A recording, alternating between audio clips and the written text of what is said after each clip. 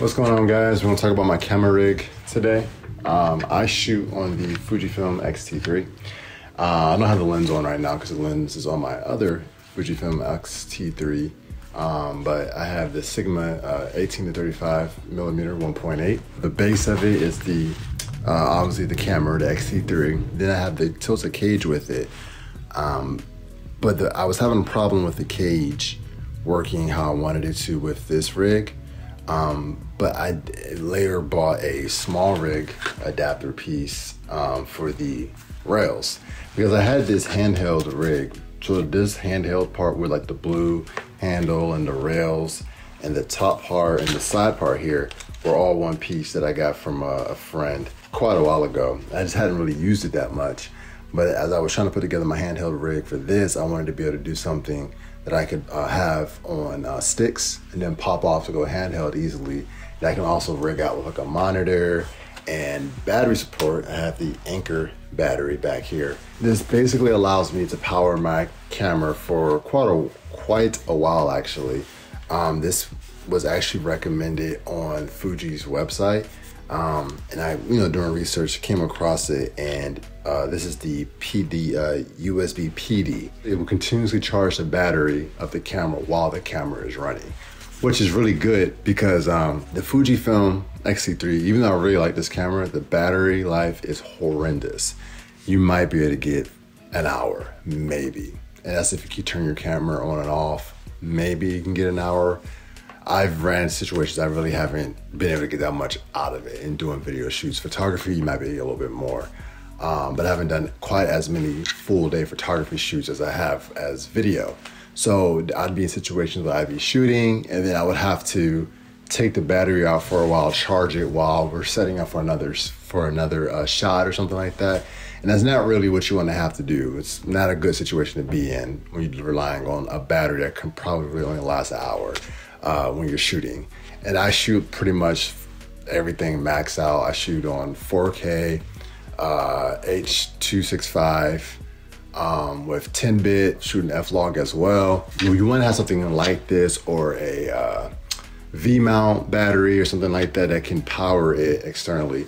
This was just an easy thing to get for my current setups. I didn't have to buy a whole new V-mount and all those things to kind of change my workflow. And you also can power other things as well. So you can power, from what I've seen from other people's videos, you can power multiple cameras off of it. You have USB-C and then you have two regular USB ports. My camera takes USB-C, so I can just plug it in here, USB-C, plug it in, and I can also charge other things off of it as well. I've done a shoot that was about 6 hours since having this. And it was like, I was continuously shooting for like 6 hours because it was like an event. And I didn't run out of battery, which was really nice. And this in itself lasts a while. So even I forgot to charge it one time and I had like 1 or 2 bars left. And I was like, oh my gosh. But it charged my camera enough for what I had to do. The event wasn't that long. It was like a couple of hours. So, and charges pretty quick too. It does not take that long. I have the Feelworld monitor. So it's a really nice monitor. It's not like anything super crazy, but it's good for reference. It has false colors on it.